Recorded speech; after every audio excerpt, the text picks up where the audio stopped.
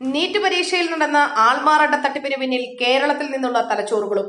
അഖിലേന്ത്യാ മെഡിക്കൽ പ്രവേശന പരീക്ഷയായ നീറ്റിൽ ആൾമാറാട്ടം നടത്തി പ്രവേശനം നേടിയ സംഭവത്തിൽ കേരളത്തിൽ നിന്ന് 6 വിദ്യാർത്ഥികളും അവരുടെ രക്ഷിതാക്കളും ഇതിനകം ചെന്നൈയിൽ അറസ്റ്റിലായി. ഒന്നാം വർഷ മെഡിക്കൽ വിദ്യാർത്ഥികളായ 3 പേരും അവരുടെ രക്ഷിതാക്കളും ഉൾപ്പെടെയുള്ളവരാണ് ഇതിൽ അറസ്റ്റിലായവർ. തൃശൂർ സ്വദേശികളായ അച്ഛനും മകനും ഉൾപ്പെടും. ഒന്നാം വർഷ MBBS വിദ്യാർത്ഥി രാഹുൽ, പിതാവ് ഡേവിസ് എന്നിവരാണ് അറസ്റ്റിലായ മലയാളികൾ. മറ്റൊരാളെ ഉപയോഗിച്ച് SRM മെഡിക്കൽ കോളേജിൽ പ്രവേശനം നേടിയതിനാണ് ഇരുവരെയും തമിഴ്നാട് CBCID അറസ്റ്റ് ചെയ്തത്. ഇടനിലക്കാരനായ ജോർജ് ജോസഫ് വഴി 20 ലക്ഷം രൂപ കൈമാറിയെന്ന് രാഹുൽ മൊഴി നൽകിയിട്ടുണ്ട്.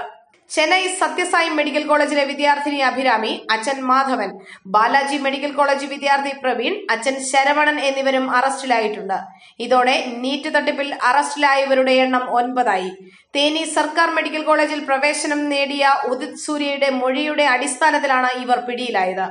അറസ്റ്റിലായ എല്ലാ വിദ്യാർത്ഥികളെയും തട്ടിപ്പിന് സഹായിച്ചത് ഒരാളെന്നാണ് അന്വേഷണ സംഘത്തിന് വിവരം ലഭിച്ചിരിക്കുന്നത്. ഇതിനിടെ തട്ടിപ്പിലെ മുഖ്യ പ്രതിയെന്ന് സംശയിക്കുന്ന മുഖ്യ സൂത്രധാരൻ മലയാളിയാണെന്ന് വ്യക്തമായി. കഴിഞ്ഞ ദിവസം തമിഴ്നാട് ക്രൈംബ്രാഞ്ച് സംഘം കസ്റ്റഡിയിലെടുത്ത തിരുവനന്തപുരം സ്വദേശി ജോർജ് ജോസഫാണ് പണം വാങ്ങി പരീക്ഷയ്ക്ക് ആളുകളെ ഏർപ്പാടാക്കി കൊടുക്കുന്നതെന്ന് പിടിയിലായവർ മൊഴി നൽകിയിരിക്കുകയാണ്.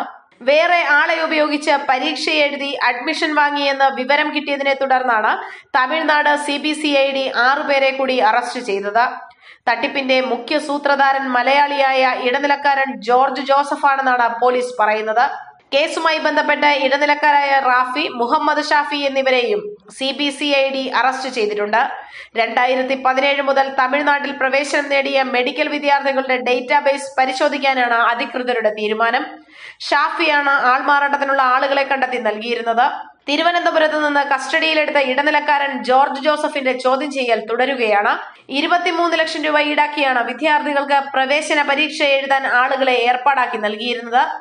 പരീക്ഷയുടെ മുൻപായി 1 ലക്ഷം രൂപ നൽകണം. പ്രവേശനം ഉറപ്പാകുമ്പോൾ ബാക്കി തുകയും നൽകുന്നതായിരുന്നു രീതി.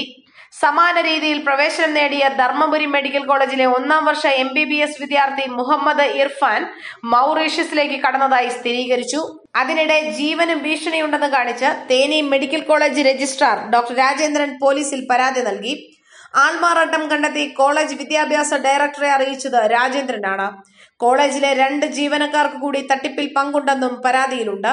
തമിഴ്നാട്ടിലെ വിവിധ മെഡിക്കൽ കോളേജുകളിലെ 1ാം വർഷ MBBS വിദ്യാർത്ഥികളായ ഉദിത് സൂര്യ, അഭിരാമി, പ്രവീൺ, രാഹുൽ എന്നിവരും ഇവരുടെ രക്ഷിതാക്കളുമാണ് കേസിൽ ഇതുവരെ അറസ്റ്റിലായിട്ടുള്ളത്.